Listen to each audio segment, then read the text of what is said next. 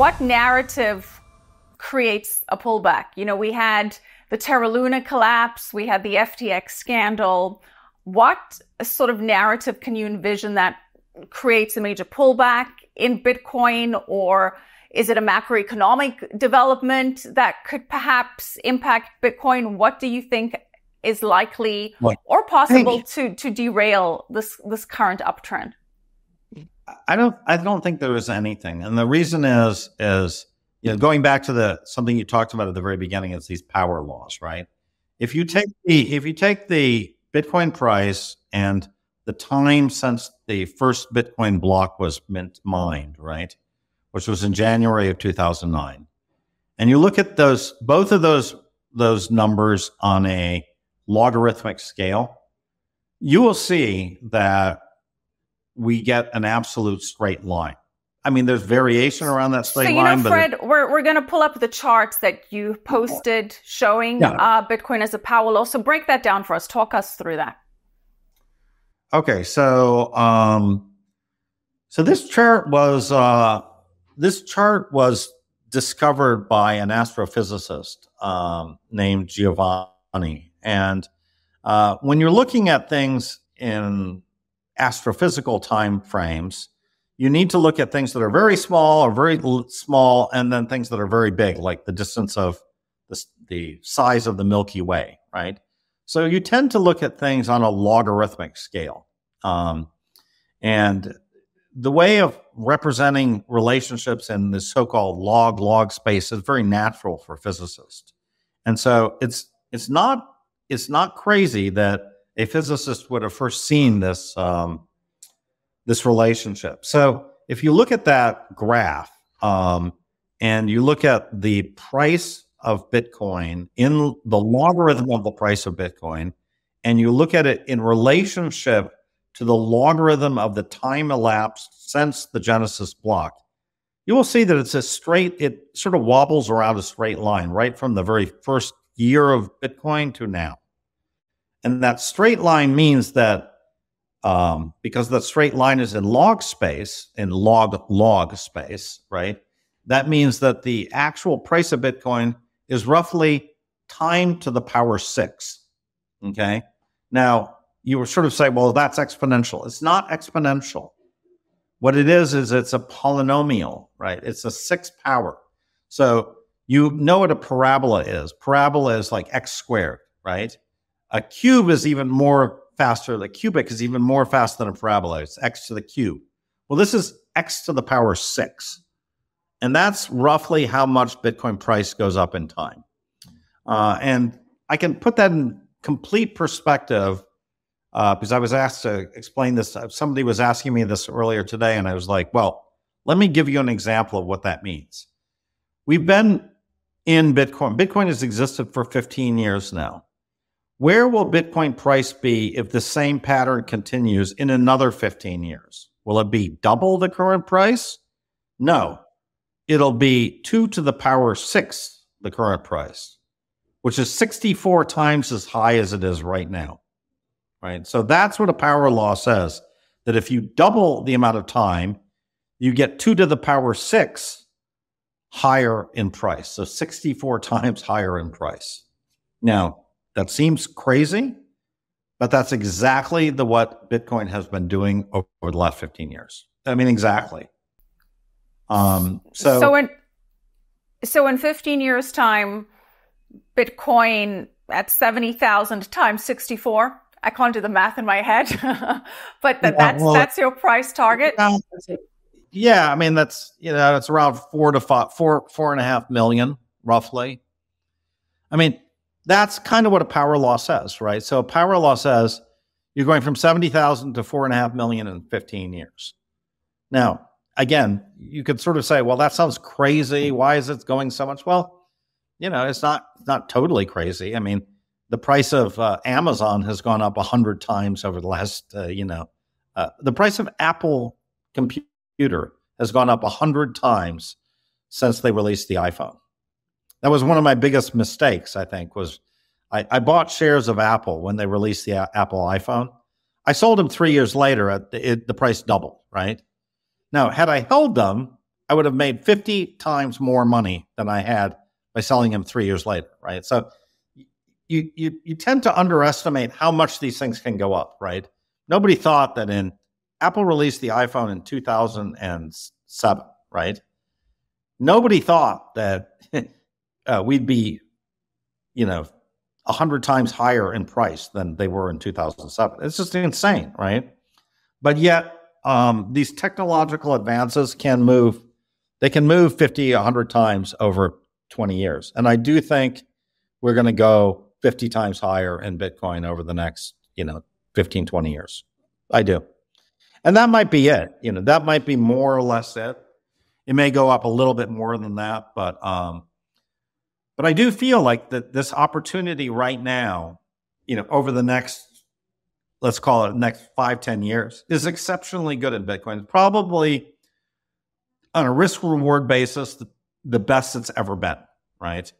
Because we've now got this ETF, it's all a question just of adoption now. The mechanism, everything is just ready to go.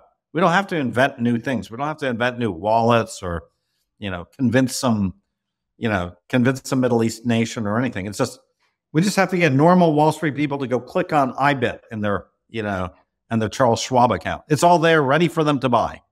So we've never had it this easy, and the adoption can really happen right now at record speeds. And that's what we're seeing right now. And so it would not at all surprise me that the next year is just going to be a banger year for Bitcoin, Now, could we have some drops? Yeah, Bitcoin can drop 10% in a day, right? And it did that the other day, right? Absolutely, it can do that. Now, in my particular case, that's not a reason to not invest in Bitcoin. I think you want to be involved in Bitcoin, even though it can have 10%, 20%, days. And because I think if you look over a couple of year period, it's going to do extremely well. But it's going to take some fortitude, and it's not for the faint of heart, right? Well, I suppose if you buy and hold, and as you say, not trying to time it, not trying to sell on the upside. It's an approach that many have, but if you just buy and hold, and then it doesn't require such a strong stomach. But I want to hit on what you said in 15 years' time, because that's a number. How do you adjust for inflation with that? How do you, again, you're pricing it back in fiat, and we're seeing declining purchasing power of the dollar and, continued devaluation and debasement of fiat. How does that equation then factor in? I think actually, if you look right now today, nominal inflation is pretty low, right? So nominal inflation today in 2024, I like to look at trueflation.com.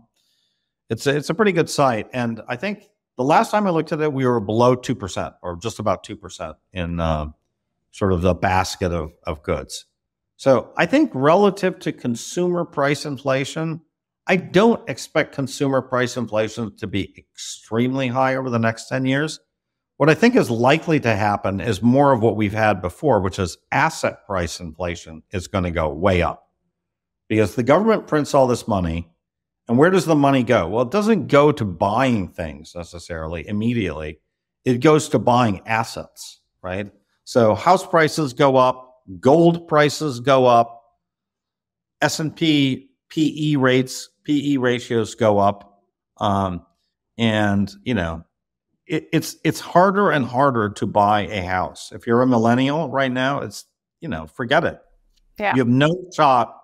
I mean, I own I own quite a bit of real estate, but it's like, if I was a millennial right now and I was, 30 years old, and even if I have a pretty good job, how am I going to get, how am I going to figure out how to find, to buy a $3 million house in LA? And that's not a super fancy house in LA, and the house prices in Vancouver, they're not cheap either, right? I'm here in New York. I know all about it. Yes. Right. So look, it's just like, I think, why are home prices so high? Why are S&P prices? Why is Apple Computer and Facebook and these companies worth so much? It's because of money printing, right? Because they are, at some point, all this money goes into assets, right? It finds its way into assets. And I think that's the biggest drawback, right? Is, competing with the Joneses. If you get, there's one inflation rate for people who are at sort of the lowest end of the economic ladder, right? And then there's another inflation rate for sort of middle class and upper middle class people. And, a lot of upper class, middle class people, they look at, housing prices as a proxy for inflation, because maybe they want to buy a second home. Maybe they want to buy a first home, right? They're renting, they want to buy a first home. And, they're continuously monitoring those house prices. And those, I think, could go up quite a bit, especially if we keep on printing money. So that's, I think, the biggest risk. But I do think, look, you're talking about something that could go up 64x over the next 15 years. Maybe if you have 7% over a decade, that's going to double, right? That's the rule of 72, right? So you have 7% inflation over 10 years will double the price in 10 years, right? So, in 15 years, you could see a 2.5%, 3 times the price. Maybe that's at 7%, but you're probably not going to see that in consumer prices. So, you can just sort of normalize to today's dollars. I would say $20 million a coin is kind of where we finally end up. Maybe in future dollars, it's 50 million. I don't know. But look, I think the key thing is I think we're getting to $1 million a coin, right? $1 million for Bitcoin. I believe that. I think we're going to get there. But a lot sooner than in 15 years, $1 million a Bitcoin. Well, what's the price projection for that? Our law says you will get there in 8 years, right? That's 8 years. The power. 8 years, right? So that's kind of, if you just follow the curve, it says you'll get there in 8, right? Now, a lot of Bitcoiners I know say, no, Fred, you're way too bearish. It's going to happen before 8. And they're saying because of the ETF. And I'm not saying I completely disagree, but I just think if you said, Fred, are we going to get to $1 million within a decade? I'd say probably. And if you believe that, that's enough, right? All you have to do is have 10%, 15% of your portfolio in Bitcoin, and you're going to do great, right? And you can probably, having 10% of your portfolio in Bitcoin is not going to cause you to lose sleep, right? If you're like me and you've got, north of 50% of your net worth in Bitcoin, right?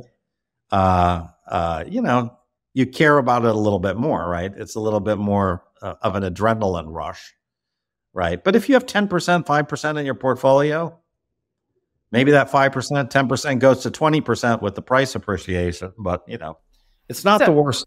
It's not a crazy risk, Right. Not financial advice, but between 5 and 10% of your portfolio in Bitcoin. Just as we wrap up here, I want to bring Bitcoin in the context of a central bank digital currency, because you mentioned the ECB, you mentioned Christine Lagarde, you mentioned she's not going to go for Bitcoin, but we do know that they're aggressively pushing a central bank digital currency. How do you see those dynamics playing out? Can you have a Bitcoin world with a central bank digital currency?